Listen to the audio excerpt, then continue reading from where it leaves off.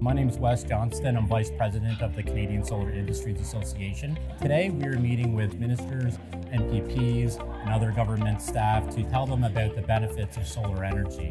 It's time for a change. We've been doing the old ways forever. The challenge at the moment, if you want solar, is you have to cover all those costs yourself. It's very difficult for people, it's very difficult for businesses, and hopefully we can lose some of the regulations and get more solar on everybody's roof. Hydro is so expensive. Instead of doing what you need to do, you have a timetable and somebody else tells you when it's best to do it. Retirees get a part-time job so they can afford to pay the bills from all these utilities that are so expensive. And instead, we could go solar.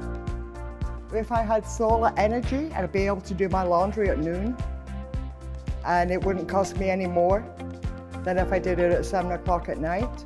The discussions that we're having today with a government that really is committed to cutting red tape, bringing down regulation, unleashing private sector financing, that's precisely the type of solution that is going to be bringing low-cost solar to Ontarians and bringing down their electricity costs. CanSIA, the solar industry, are rewriting energy around the world.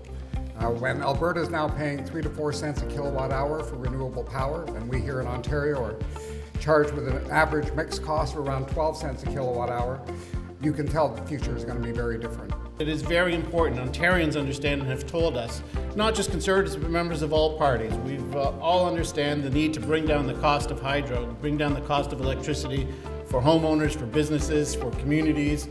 That's really important. And as we move forward into a more competitive marketplace for energy, solar and alternative energies will continue to be a very important part of that. To all of you who've worked very hard to make solar a success in Ontario, have hung in there through tough times and are working to move it forward to the future, I want to give a great thanks.